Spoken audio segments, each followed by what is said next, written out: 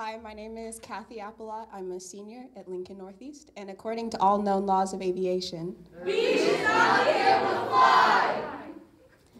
I'm going to draw you a girl. Actually, I'm going to draw you a woman, and I'm going to draw her just on the edge of the kitchen, on a high stool or just a really tall chair at an abnormally tall table. I'm going to draw her with the upper hand. I'm going to draw her one leg up, bent, foot flat on the chair cushion, the other leg thrown over to rest on the chair next to her. I'm going to draw her unladylike, and I'm going to draw her smiling. Look at her, this zenith of a woman, you who made this kitchen her personality trait, and yet she is now the sun and everything life is drawn from her. Look at her, this doll of honey, of flora, who bears the stamp of a fuchsia-coated cage and smokes a fuchsia cigarette whenever always comes around. Think now of wasps, how they sting, and her, the sugar that draws them in. Oh, she is poisonous, and she is laughing. I cannot draw, though, and this smile looks more grimace than sly grin, and her teeth are slightly crooked, and perhaps she's a bit farther into this kitchen than I intended.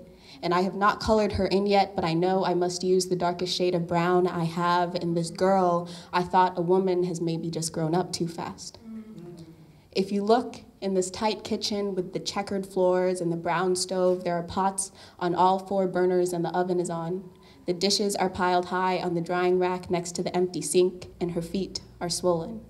This is the after of using her magic as an energy source. This is the witch inside her is sleeping. This is when she is weak enough to be captured and burnt at the stake. This is woman surviving. This is woman as the sun, touching as much as it can at once. And maybe now I will mention she sits at the head of the table. Sits at the head of the table so she can watch them play through the doorway, a girl who doesn't want to do something, but a woman who is ready. And if you are going to call her black, call her onyx, midnight, obsidian, like a deep black, like black with soul. If it is her skin, you deign to define her as, say, burnt sienna, deep taupe, one of those shades you can't define with 1 word or 2. I hope you are realizing she is undefinable, which is why I cannot write you woman, and I cannot write you blackness. I cannot say what it is to be both black and woman. I can tell you this woman's feet are swollen. I can tell you this woman worked 3 jobs while raising 3 kids and getting her nursing license. I can talk about GEDs and incarceration rates, daycares and parenting classes in high schools, small coffins and the friendship home.